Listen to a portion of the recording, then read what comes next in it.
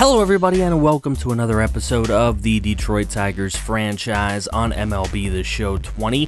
Today we have a good episode for you. It is the holidays and the All-Star break as it is the 4th of July. Going into this game against the Indians, make sure you drop a like on this video, subscribe if you're new to the channel and want to join the FG fam because we can build a winner together here in Detroit. We got an MLB Network game for the 4th of July, and why not? Because the two best teams in the AL Central right now are going at it. Zach Plesac on the mound, a 6-6 record with a 4.88 ERA, and right away he gets Jonathan Schoop to go down swinging on the inside fastball, so Plesac gets through his inning no problem. Now Matthew Boyd will take the hill, 7-3 with a 3.37 ERA and a 1.22 whip. And he's in a little bit of trouble here as he's got a runner on base with 2 outs, and he provides another runner on base with that base hit right there. So, Indians got us right where they want us. There's a walk from Domingo Santana. That loads it up for Carlos Santana, who takes this one deep to right field. Chasing back, but it's over the wall for a grand salami. The 11th homer of Carlos Santana's season makes it 4-zip. Indians on top, and it is tough to come back from a first inning grand slam, but that's what we're going to have to try to do here today. 3-2 pitch here in the bottom of the first, and we will finally get out of this inning and move ahead to the top of the second. Seth Beer grounds one, and that's going to be a brilliant double play ball for the Indians defense. So now we go bottom 2. Oscar Mercado lifts one deep to center. Another 2-out bomb by the Cleveland Indians. That's only Mercado's 3rd homer of the season, but it gives the Indians a 5-0 lead.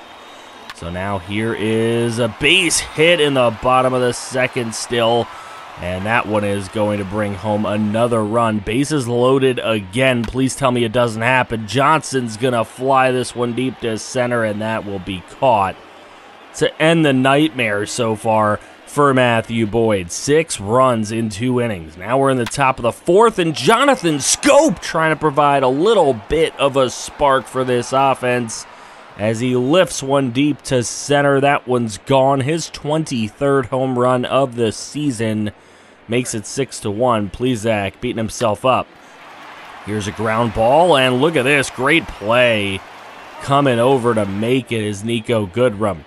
So now a 3-2 pitch here in the bottom of the 5th. This one's headed back to the wall, and that will bounce right off the wall. Roberto Perez getting that one done.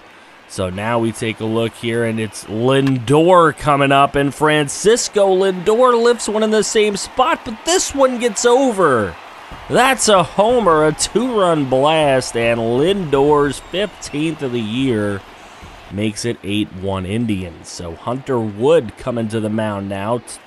He is going to try to keep his sub-3 ERA, and that's going to be difficult to do as this one is gone. That one is Domingo Santana's 16th home run of the season. Another solo shot, making it 9-1 Indians, and Josh Phegley at the dish is going to rip one. Seems like every home run's going to that spot right there. Josh Phegley with his 4th homer of the season. It's a 2-run blast, and we get a little bit closer here at 9-3. But it is the top of the 7th. Time's running out. Here in the bottom of the 7th, it's Wood up against Johnson, and Johnson takes this one to right, where Carlos Santana hit the Grandy, and he is going to hit a solo shot out there, his 3rd of the season. That makes it 10-3. And the lead is up to 7 now for the Indians.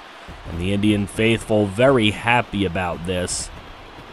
So, it's a tough comeback to make. Emmanuel Clase going to take the mound now as Hunter Wood has done quite enough damage. 3.96 ERA for Clase, trying to keep this thing sub-4, and he's going to walk a batter. That's Lindor who's going to get the free pass to first. Now with 2 away, Lindor's still on first. Still a chance here for the Indians, but Mercado going to fly out to center. Now Kyle Nelson coming in for the Indians. He has a 5.82 ERA in 17 games pitched.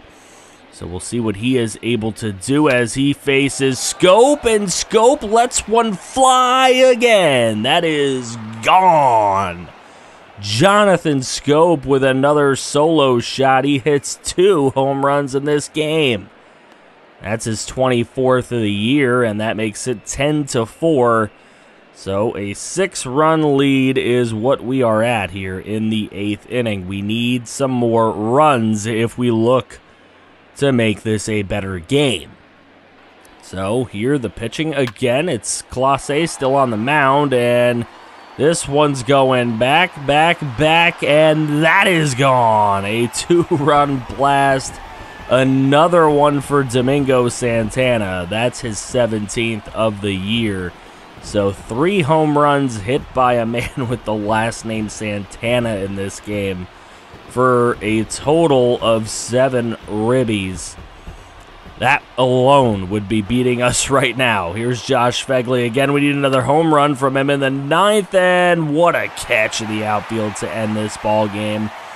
That's it. The nightmare is over. 12-4 is what this one ends as. Wow. We just got absolutely manhandled in this game. Scope had a great game, but he was basically the only one who had a great game. Fegley played pretty well as well, and Boyd, just a bad outing from him. It's one of those outings where you'll want to just come back out the next time and completely erase your memory. Plezak had an okay outing for them, and we'll move along here through some simulation. We take 2 of 3 from the Royals. And going through, the Mariners are offering us a very interesting deal. Shed Long is a very good player in their organization, an A potential player. I know he's 25, but man, middle infielder that we could probably use. Manuel Gomez is all we really have to give up for that, as well as Nick Ames. We're going to go ahead and take that deal from the Mariners. That's one of the best computer deals we've been offered probably ever. Today is the futures game, so we're going to take a look at the futures. Riley Green, they're saying he is our future. We'll see, but he is in there. Ben Nost, Preston Kinney, so a couple of user draft picks from the past draft are in here. And we also have Yogi Archibald in there. So 3 users. Congratulations to those 3 users for making it into the futures game. That's pretty interesting to see. But we are going to player lock Riley Green, who's batting in the 3-hole for this game. And right away, top of the 1st inning with someone on second base. He's going to make it runners on the corners with a single. So good job from Riley Green. Nice piece of hitting. Spencer Turnbull is the opposing pitcher here. And in the top of the 3rd, a gapper for Riley Green. That's going to be an easy double as he puts himself on with no one away in a leadoff double.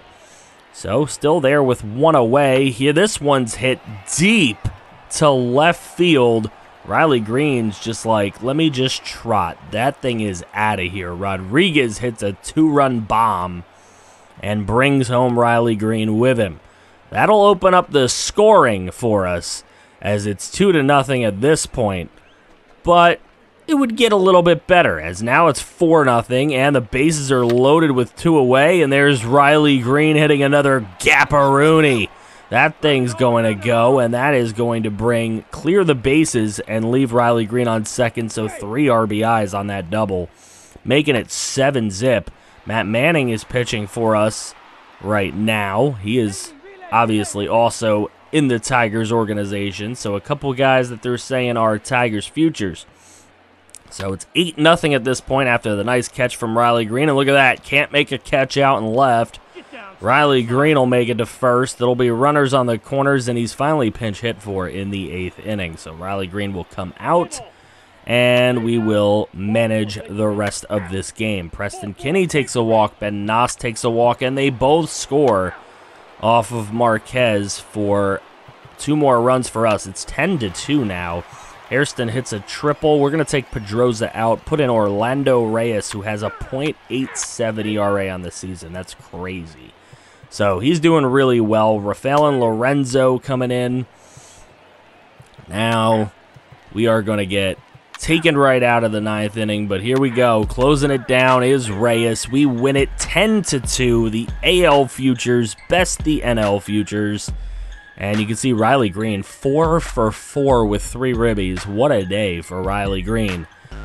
Is he the futures game MVP? I don't know. They always name a futures MVP. You guys can name it for me. Let me know in the comments section below. Do you think Riley Green deserves futures game MVP? It was really Spencer Turnbull and his 2/3 of an inning that really ended it for the National League.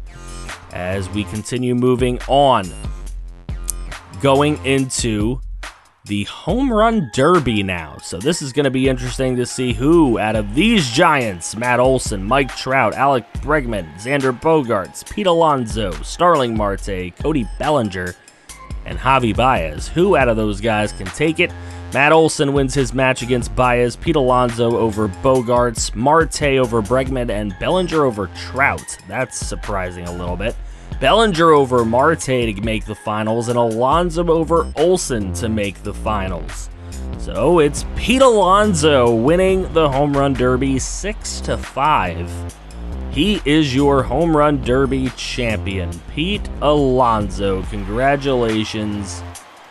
That guy is absolutely incredible, and he proves it here at the home run derby with his sheer power. So now we get a chance to move on into the actual Major League All-Star game.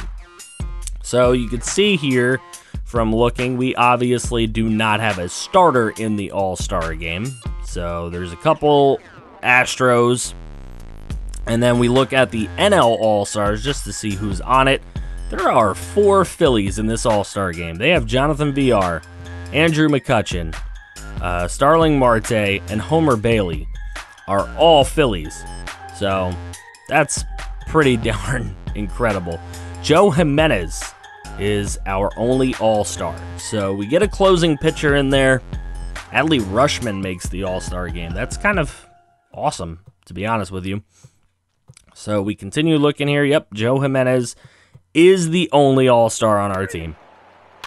So we'll just go ahead, manage this game, see if maybe Joe Jimenez has a chance to come into it. He doesn't really have to come into it, but we'll see what happens.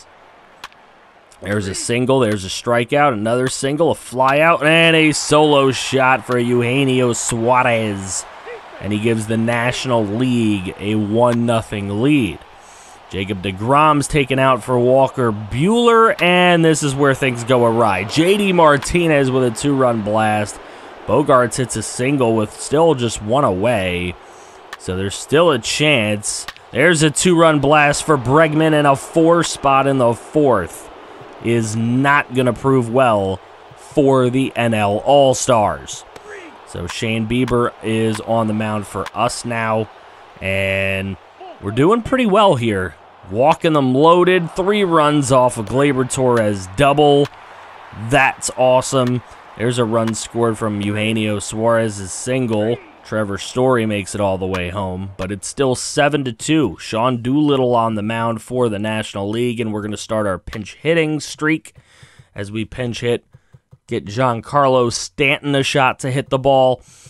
Now we got a pinch hit for Tyler Wade's going to get in over Moncada, but nothing really happens there. There's a double, leadoff double for Freddie Freeman. We put in Blake Snell. He walks a batter, but he gets the strikeout to end the 6th inning. Trout's up, and we're going to put in Jorge Soler. There, I just had to check to see if he can play center field. Now JD Martinez is up, and we're going to put in Willie Calhoun, who's going to fly out. Now for Torres, we can put in Altuve, and he strikes out. So, you know, it is what it is. 7-2 is our lead, though, and Kenley Jansen into the game for the National League. Evan White gets on base. Rendon gets on base with a single. And now taking out Garver for Adley Rushman. He hits into a double play. Come on, Adley. So, 7-2 is still the score in the bottom half of the 8th inning. Blake Snell was still on the mound. We're going to go Brandon Workman, though. I'd rather not use my closer. So, here we go. There's another walk and a ground out. So, Workman working his way through the 8th inning.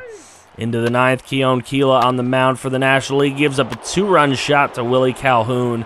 And that's pretty much going to make it just about impossible for us to lose. So we're going to let Brandon Workman stay in. Again, I'd rather save my closer. So the AL has defeated the NL in the 2021 All-Star Game, 9-2. JD Martinez is the player of the game. He went 1 for 2 with a 2-run homer. So now we'll take a look at the AAA All-Star Game. And you see Kendall Brown, Franmil Reyes, Alec Boehm. A lot of good players on there. Braden Young, though, that is a user player. So good to see some users making these appearances in the Futures Game and the All-Star Game. John Lester, that's a cheat. That is a cheat, but we don't have any AAA All-Stars. Looking through the entire lineup here. Darren O'Day is in AAA now. Ooh, poor guy. Poor guy. Chance Cisco's in AAA as well. We don't have anybody from our squad in this game. Lamonte Wade from our rivals in the Rochester squad for Minnesota. And Braden Young pitching for our squad here out of Rochester.